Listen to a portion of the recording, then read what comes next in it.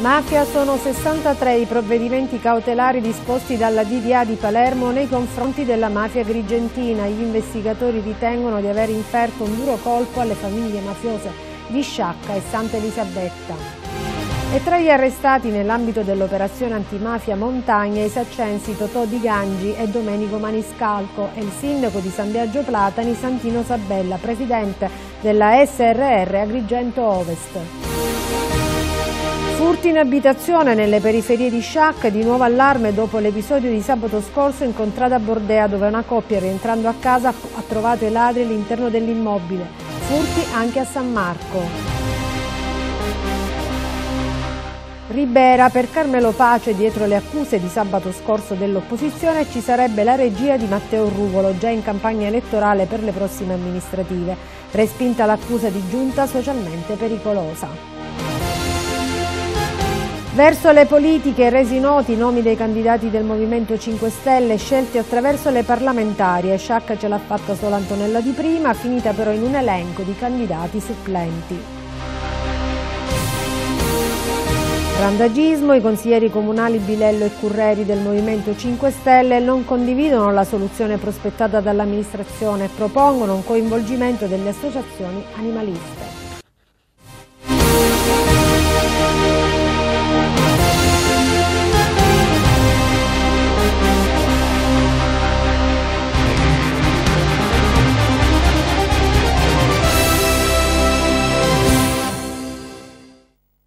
Benvenuti al nostro telegiornale, la cui apertura è dedicata oggi alla cronaca. Sono 63 i provvedimenti cautelari disposti dalla Direzione Distrettuale Antimafia di Palermo nei confronti della mafia agrigentina. Gli investigatori ritengono di aver inferto un duro colpo alle famiglie mafiose di Sciacca e Santa Elisabetta. È il primo dei nostri servizi. L'operazione della Direzione Distrettuale Antimafia messa a segno stanotte è stata denominata Montagna. 63 i provvedimenti cautelari emessi dalla Direzione Distrettuale Antimafia nei confronti di quelli che sono considerati i vertici dei mandamenti di Santa Elisabetta e Sciacca. Nel mirino degli inquirenti sono finite ben 16 famiglie mafiose della provincia di Agrigento. Sotto la lente di ingrandimento sono finiti anche esponenti delle cosche di Caltanissetta, Palermo, Enna, Ragusa e Catania. Inchiesta che avrebbe rivelato i legami tra le cosche locali e la mafia di tutte le province della Sicilia da una parte e addirittura le famiglie dell''ndrangheta calabrese. Il catalogo dei reati è vasto e va dalle estorsioni nei confronti di oltre 2 dozzine di aziende ad un vasto traffico di droga, dal voto di scambio alle pressioni per gestire i denari degli appalti pubblici. Mafia agrigentina che si occupava e si alimentava di estorsioni, 11 quelle accertate a ditte che si occupavano anche di appalti pubblici, 12 quelle tentate. Mani della mafia sul mondo delle slot machine e dei videopoker, ma anche sulle amministrazioni comunali. Ma non è tutto, gli affiliati alle cosche avrebbero chiesto il pizzo perfino presso 3 cooperative situate rispettivamente a Favara, Cammarate e Agrigento per la gestione degli immigrati richiedenti asilo. Sono 7 tra Agrigento, Cammarata, Casteltermini e Racalmuto le società che, si presume riconducibili ai clan, che sono state sequestrate. In carcere, tra gli altri, è finito Francesco Fragapane, 37 anni, figlio dello storico capomafia di Santa Elisabetta Salvatore, da anni ergastolano al 41 bis. Scarcerato nel 2012, dopo aver scontato 6 anni di prigione, Fragapane avrebbe ricostituito e retto lo storico mandamento che comprende tutta l'area montana dell'Agrigentino e i paesi di Raffadali, Aragona, Sant'Angelo Muxaro e San Biagio Platani, Santo Stefano di Quisquina, Bivona, Alessandria della Rocca, Cammarata e San Giovanni Gemini. Fragapane era poi stato riarrestato e nuovamente liberato la scorsa estate, attualmente era sorvegliato speciale. L'indagine è coordinata dal procuratore di Palermo Francesco Lovoi, dall'aggiunto Paolo Guido e dai PM Geri Ferrara e Claudio Camilleri. Un'inchiesta che, è stato anche riferito durante la conferenza stampa di stamattina a Palermo, ha rivelato che le cosche agrigentine non si fidano della mafia palermitana e quanto viene fuori dalla dalle intercettazioni riprese nel video diffuso dai carabinieri. A Palermo sono inaffidabili, la provincia di Agrigento è più seria, osserva uno degli indagati sottoposti ai controlli. L'indagine che questa mattina ha disarticolato i mandamenti delle famiglie mafiose agrigentine è durata oltre 2 anni e si è avvalsa di intercettazioni, pedinamenti, testimonianze delle vittime di estorsione, perché chi non pagava riceveva atti intimidatori. Inchiesta scattata a seguito delle dichiarazioni dei collaboratori di giustizia, a partire dal menfitano Vito Bucceri, l'ultimo mafioso agrigentino che ha scelto di svelare i nuovi assetti di Cosa Nostra nella provincia e che attualmente è detenuto.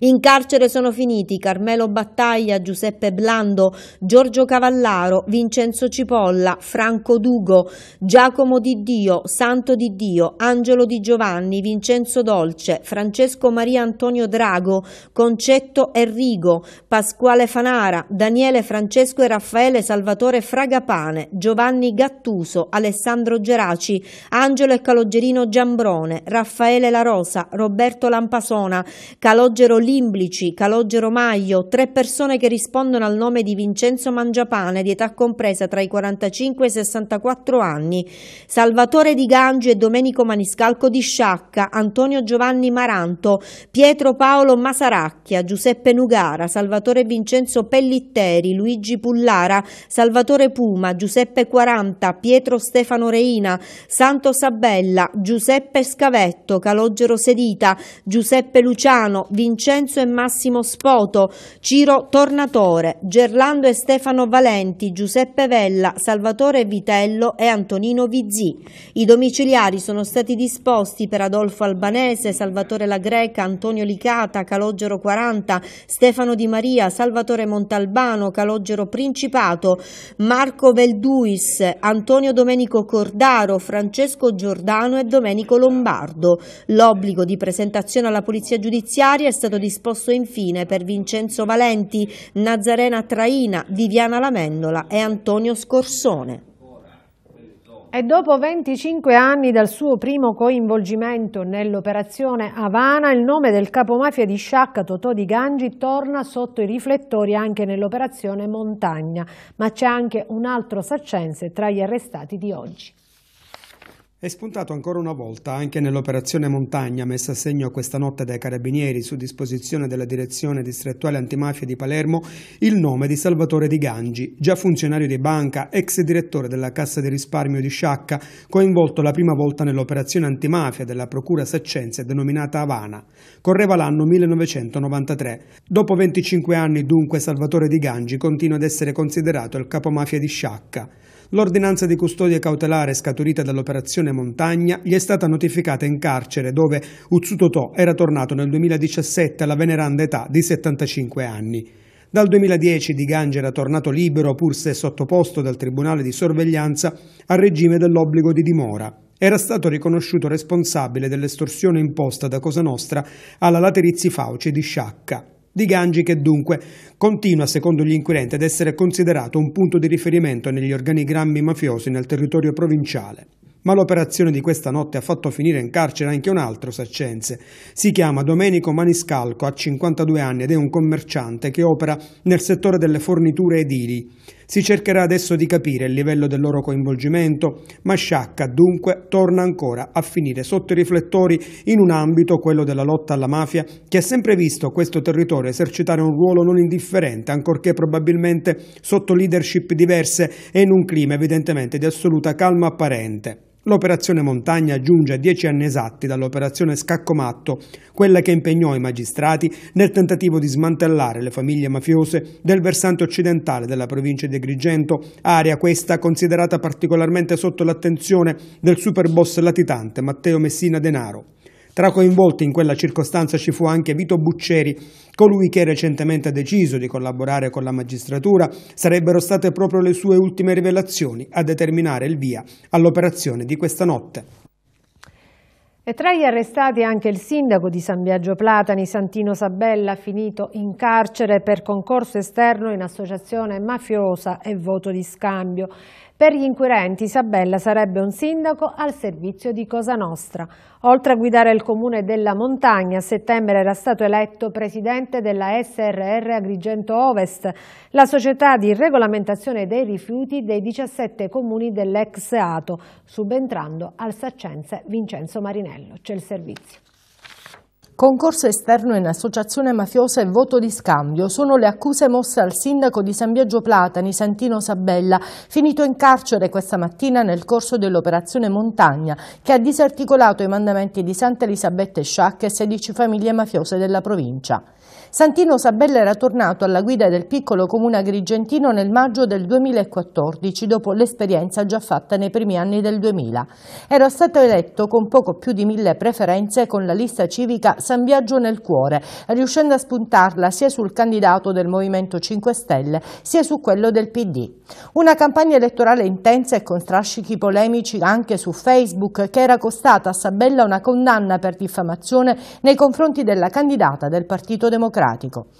Dallo scorso mese di settembre il sindaco di San Biagio Platani aveva anche assunto l'incarico di presidente della SRR Agrigento Ovest, la società di regolamentazione dei rifiuti dei 17 comuni dell'ex Ato, fino ad allora guidata dal saccense Vincenzo Marinello. L'elezione di Santino Sabella presidente della SRR era avvenuta nel corso di una riunione dei sindaci che si era svolta al Palazzo Municipale di Sciacca. Incarico che ha la durata di 3 anni, ma che alla luce del provvedimento restrittivo nei confronti di Santino Sabella impone adesso ai sindaci del territorio di affrontare la questione della presidenza della società. L'arresto del sindaco di San Biagio Platani è destato scalpore in relazione alle pesanti accuse che gli vengono contestate. Per i pubblici ministeri della direzione distrettuale antimafia di Palermo sarebbe un sindaco al servizio di Cosa Nostra. In occasione della campagna elettorale del 2014 avrebbe concordato con esponenti mafiosi del suo paese le candidature da presentare sia nella lista che lo sosteneva sia in quella degli avversari, garantendo ai capi mafia agevolazioni nell'assegnazione degli appalti pubblici gestiti dal comune. È anche accusato di aver messo in guardia Giuseppe Nugara, reggente di San Biagio Platani, sul nuovo sistema di videosorveglianza in paese, invitandolo ad stare attento dunque alle telecamere. Furti in abitazione nelle zone periferiche di Sciacca ed è di nuovo allarme. Sabato scorso ladri in azione incontrata a Bordea, dove una coppia rincasando ha trovato dei malviventi all'interno della propria abitazione. Non è il solo caso di furto in città. Le denunce scattate nei giorni scorsi anche nelle contrade Raganella e San Marco hanno portato polizia e carabinieri ad intensificare i controlli nelle periferie. E nuovamente allarme furti nelle periferie di Sciacca. È di sabato sera intorno alle 21 quello verificatosi in contrada Bordea. Ladri entrati in una abitazione pensando che i proprietari, in quel momento fuori casa, sarebbero tornati molto tempo dopo, ma che invece sono stati sorpresi nel vederli rincasare proprio mentre erano in azione, riuscendo però a darsela a gambe senza essere fermati. Ma è allarme in diverse zone periferiche della città. Di recente è stata la contrada Raganella al centro del mirino dei ladri. Messi a segno furti con danneggiamenti materiali non indifferenti, tra cui uno in cui è stato abbattuto un muro per entrare in un'abitazione. Casi segnalati dal presidente del comitato di zona Giuseppe Bono e che ha portato ieri ad un controllo straordinario del commissariato di polizia di Sciacca proprio in contrada Raganella. Ma il dirigente Giuseppe Ruggero si è mosso comunque in particolar modo nell'ultimo periodo un po' in tutto il territorio saccense, nell'ambito di una vasta attività disposta a livello provinciale dal questore di Agrigento Maurizio Auriemma. Negli ultimi mesi sono stati diversi i risultati raggiunti. I controlli hanno portato a 2 arresti e 6 denunce per reati contro il patrimonio ed anche a 4 fogli di via.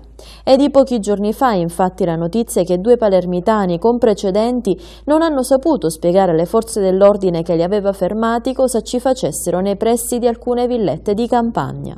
Segnalate anche un paio di vetture sospette che si aggiravano in contrada San Marco, zona balneare da sempre sotto l'attenzione dei malviventi, per la presenza di numerose villette dove risulta agevole introdursi scavalcando muri e cancelli. Naturalmente non basta l'attività di controllo portata avanti da polizie e carabinieri.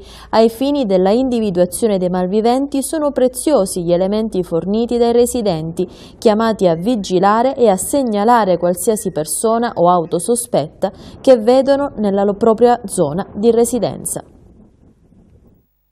Ancora cronaca, è stato sottoposto ad esame antropometrico all'interno del carcere di Agrigento, dove si trova rinchiuso dallo scorso 20 ottobre Gaetano Sciortino, l'operaio di 53 anni di Cattolica Eraclea, ritenuto responsabile dell'omicidio del marmista Giuseppe Miceli, massacrato con diversi colpi alla testa all'interno del suo laboratorio il 6 dicembre del 2015. Nelle scorse settimane era stato il pubblico ministero, accogliendo in parte la richiesta di approfondimento del quadro istruttorio formulato dalla difesa dell'operaio, a dare l'autorizzazione ad eseguire alcuni accertamenti antropometrici su Sciortino per approfondire un aspetto ritenuto decisivo e che è quello che ha dato una nuova svolta alle indagini, ossia il rinvenimento di una scarpa che l'operaio avrebbe abbandonato in una sua campagna e che per gli inquirenti coincide con le impronte ritrovate nel luogo dell'omicidio. L'esame antropometrico eseguito da un biologo universitario è stato infatti effettuato attraverso l'esatta misurazione del piede dell'uomo, che adesso sarà confrontata con quanto rilevato dai carabinieri che rinvennero la scarpa. La mia una giunta socialmente pericolosa? Chi si è lasciato andare in questa pesante accusa è stato indotto a farlo da qualche maldestro manovratore che finora non ha mai trovato il coraggio di candidarsi a sindaco. Così oggi il sindaco di Ribera, Carmelo Pace, replica le accuse mosse sabato scorso dall'opposizione e precisamente da Nenè Mangiacavallo e da Matteo Ruvolo. Sentiamo Pace ai nostri microfoni. Siamo stati definiti socialmente pericolosi. Io conosco benissimo Nenè Mangiacavallo, benissimo, penso di conoscerlo e penso di poter dire che Nenè è una grande persona per bene e che quindi minimamente non si riferiva nel senso letterario del termine e quindi non ci ha voluto qualificare in questo modo.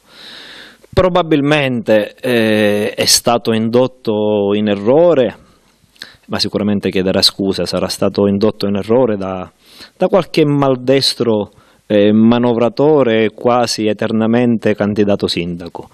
Quasi candidato sindaco perché fino ad oggi non ho avuto mai il coraggio di sfidarmi in campagna elettorale. È così dunque che il sindaco di Ribera Carmelo Pace replica alle dure accuse mosse sabato scorso nei confronti della sua amministrazione dall'opposizione, che con Nenè Mangiacavallo ha definito la giunta riberese un'amministrazione socialmente pericolosa.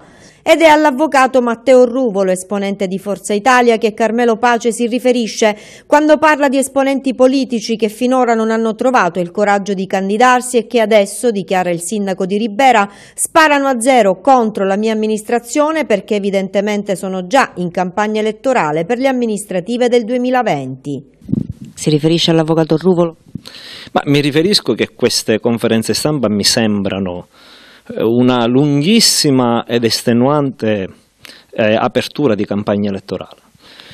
Non ho sentito la conferenza stampa, ho ascoltato le vostre interviste, hanno citato alcuni temi, ma i temi veri della città non li hanno citati e mi sorprende. Un tema vero è il tema dell'ospedale. Nell'intervista non ho ascoltato nulla sull'ospedale. C'è un tema fondamentale, attualissimo nella nostra città, abbiamo gli invasi vuoti. Altro tema. Così come capita a Sciacca, anche a Ribera purtroppo Girgenti Acque non assicura giornalmente dei servizi. Cosa voglio dire? Che se qualcuno finalmente trova il coraggio di candidarsi al sindaco, e capisco anche le ragioni, deve iniziare ad affrontare temi veri. E per carità, non permetto a nessuno di speculare su una vicenda di cui altri non hanno titolo, che è la vicenda delle case popolari di Via Fani. Il sottoscritto e la giunta mensilmente mettono delle firme, assumendoci delle responsabilità con atti non condivisi dal dirigente dei servizi finanziari, assumendoci delle responsabilità personali. Dal 2012 seguiamo questa vicenda come se fosse l'unico atto amministrativo importante per la nostra città. Altri hanno preferito il diritto di tribuna e che stiano in tribuna ad osservare, senza speculare soprattutto sui bisogni di queste 60 famiglie. Amministrazione comunale di Ribera pesantemente criticata sabato scorso dall'opposizione anche sul tema dei rifiuti, questa la replica di Carmelo Pace. qualche disservizio c'è stato, di questo ne chiediamo scusa. Detto ciò, la Riberambiente, la costituita già Riberambiente, nelle prossime settimane si assumerà il servizio e noi pensiamo che da febbraio inizierà, ma il valore aggiunto della Riberambiente lo vedremo da aprile-maggio. Queste infine le precisazioni del sindaco in ordine agli avvisi di accertamento IMU del 2012 che continuano ad arrivare nelle case dei cittadini e che a Ribera, così come a Sciacca, contengono degli errori. Chi ha fatto la conferenza stampa e chi aspira a fare il candidato sindaco finalmente sa che questi sono errori dovuti ad atti degli uffici. Ciò nonostante noi non abbiamo delle responsabilità dirette, ci assumiamo la responsabilità di quello che è capitato a Ribera e che purtroppo è capitato anche in altre realtà, e per questo chiediamo scusa.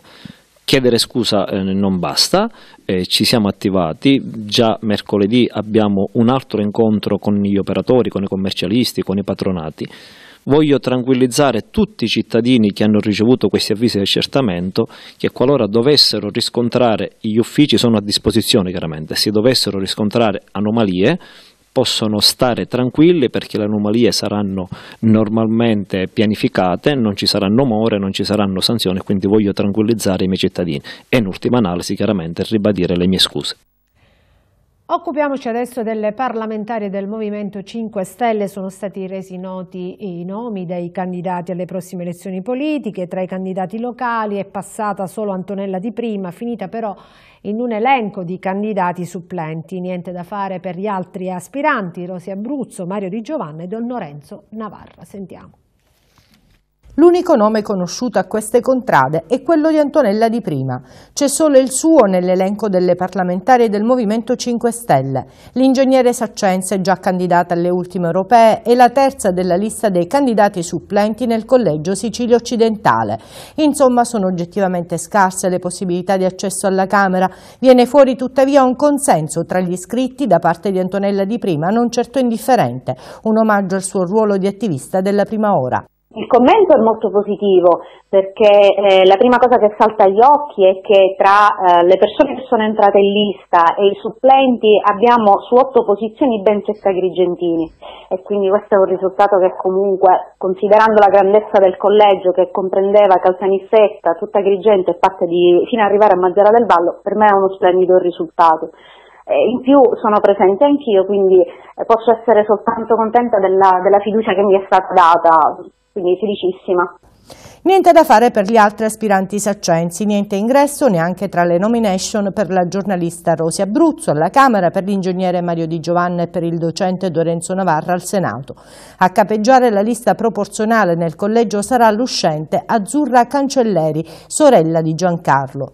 Adesso Luigi Di Maio dovrà scegliere le candidature per i collegi uninominali, scelta che potrà essere fatta pescando tra i nomi che hanno partecipato alle parlamentarie, ma non è detto che sarà così. Si attende adesso la decisione sulla candidatura per il collegio di Sciacca e non si escludono sorprese. La scelta di quelli che saranno i nomi che verranno messi in campo per l'uninominale dipende da tanti fattori. Ci sono tanti attivisti conosciuti sul territorio che hanno dato la loro disponibilità, poi lì sarà una valutazione che sarà basata anche su quelle che saranno i riscontri in termini curriculari. Lì sì, sarà l'ultima parola, diciamo, spetterà allo staff del Movimento 5 Stelle che dirà effettivamente questo è il profilo più adatto e mi auguro che possa, anzi ne sono sicura che quello che verrà individuato sarà sicuramente un nome che sarà rappresentativo per tutto quanto il territorio. A suo avviso ci sono quindi ancora buone chance per il territorio di Sciacca in virtù anche dei risultati brillanti conseguiti alle ultime elezioni? Tutto è possibile, ma nulla è certo, queste saranno delle valutazioni, oggi sono congetture, a breve verranno già identificati quelli che saranno i nomi, i destinatari dei vari collegi, quindi sapremo tutto a breve. I consiglieri del Movimento 5 Stelle non condividono l'approccio dell'amministrazione comunale di Sciacca alla soluzione del problema del randagismo in città. Non è con la realizzazione di un canile comunale da affidare poi ai privati che si supera l'emergenza, dichiarano Bilello e Curreri, che propongono invece un coinvolgimento delle associazioni animaliste. Sentiamo. La città è in piena emergenza randagismo, lo testimoniano i casi di cittadini aggrediti da branchi di cani che continuano a riprodursi e a muoversi indisturbati in tutto il territorio. In questa situazione c'è anche il concreto rischio che i cittadini esasperati inizino a compiere gesti ingiustificati nel tentativo di porre rimedio da sé ad un problema che ha assunto dimensioni molto preoccupanti. Parte da questa premessa l'intervento dei consiglieri del Movimento 5 Stelle Teresa Bilello e Alessandro Curreri, che all'amministrazione comunale di Sciacca chiedono un diverso approccio alla problematica rispetto a quello manifestato finora. Per i due consiglieri non ha senso continuare a spendere circa 270.000 euro l'anno per la custodia dei 230 cani già ricoverati, senza investire nulla invece per prevenire il fenomeno del proliferare dei cani che rimangono sul territorio. E non convince neanche l'idea proposta di recente dall'amministrazione di investire ulteriori 100.000 euro per creare un canile di proprietà comunale da affidare poi ai privati.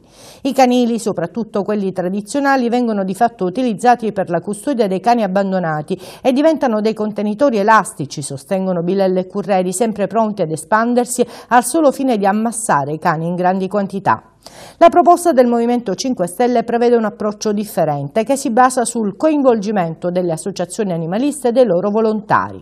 È stato sufficiente contattarne alcune, dicono, per comprendere che stipulando delle opportune convenzioni è possibile ottenere risparmi annui consistenti, con in più la possibilità di realizzare rifugi di ultima generazione che potrebbero essere ceduti gratuitamente alla fine della convenzione al Comune. Associazioni che potrebbero tra l'altro attivare delle campagne di affido dei cani, occuparsi della sensibilizzazione della popolazione e dare una mano nelle campagne di sterilizzazione. All'amministrazione viene sollecitato dunque il coinvolgimento delle associazioni, ma anche trasparenza, ad esempio rendendo pubbliche e liberamente consultabili via web le schede anagrafiche degli animali già custoditi nei canili oggetto dell'appalto, per agevolare le adozioni da parte dei cittadini che amano i cani.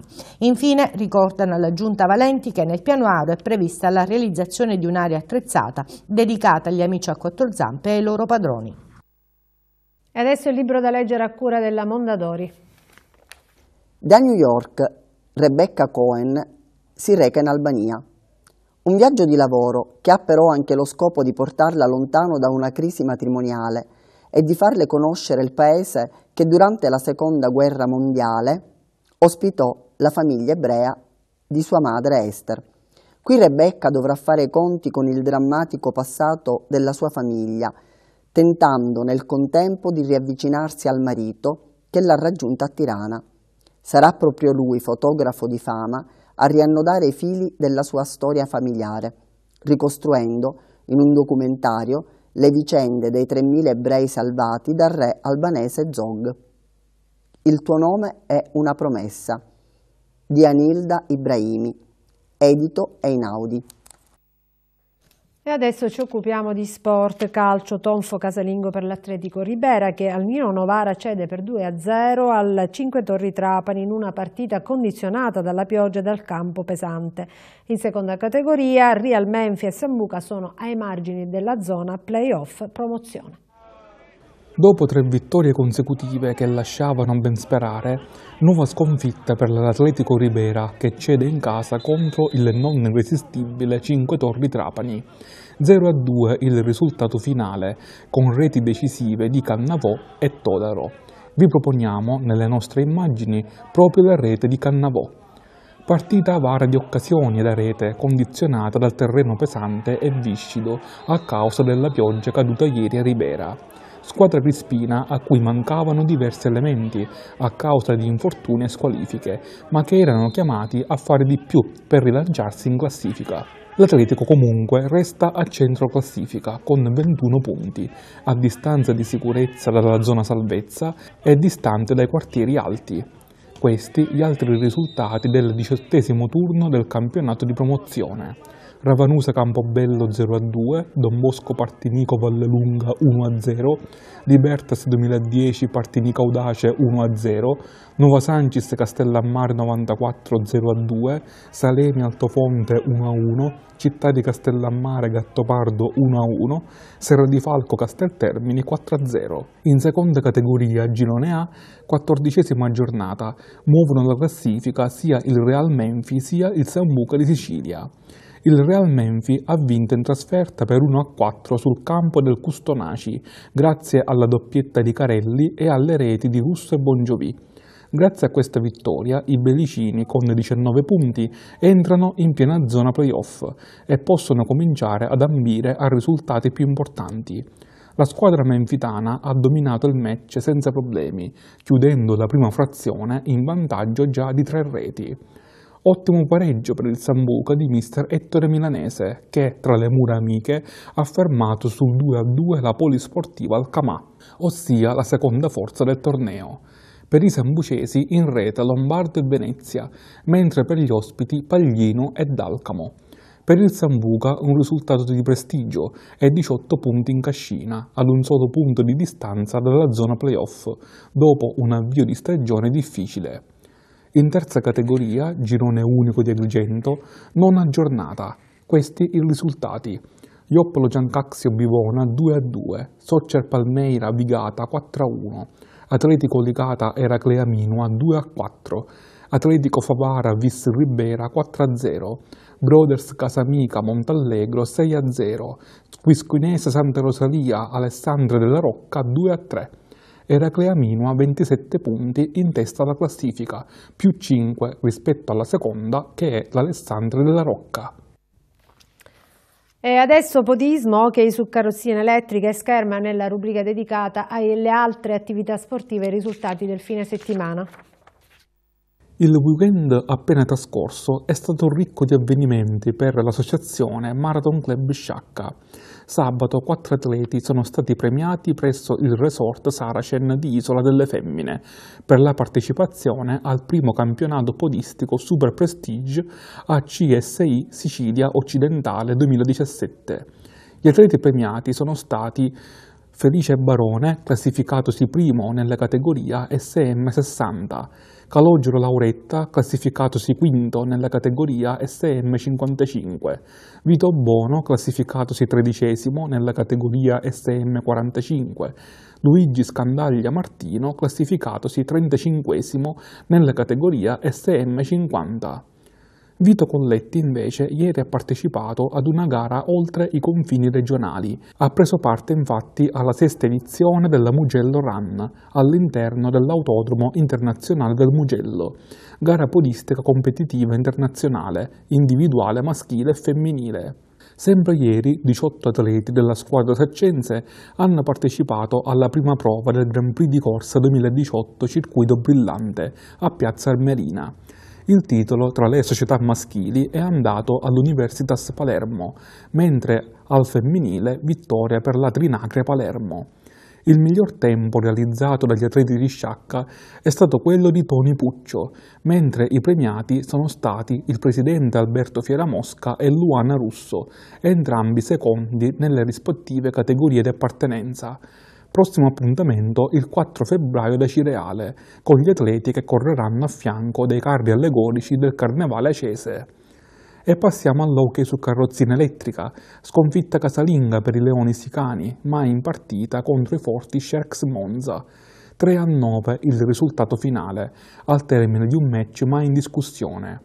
Per i gialloverdi la stagione è tutta in salita e servirà grande determinazione questa volta per San Filippo e compagni per raggiungere la quota salvezza nel campionato di A1 Girone B. Occorre tornare alla vittoria nel minor tempo possibile. E chiudiamo con la scherma. Eccezionale risultato per Siria Mantegna del Discobolo Sciacca, che con la nazionale italiana ha centrato il 3° posto nel campionato del mondo di sciabola femminile prova a squadre. La manifestazione si è svolta a Segovia, in Spagna, nei pressi di Madrid, e ha visto in pedana le migliori atlete del panorama internazionale Under 20. Per il Discobolo e per Mantegna si tratta della prima medaglia di questo livello e di questa importanza. E si chiude qui questa edizione del nostro telegiornale. Per gli aggiornamenti, le prossime nelle ore serali. Grazie e buon pomeriggio.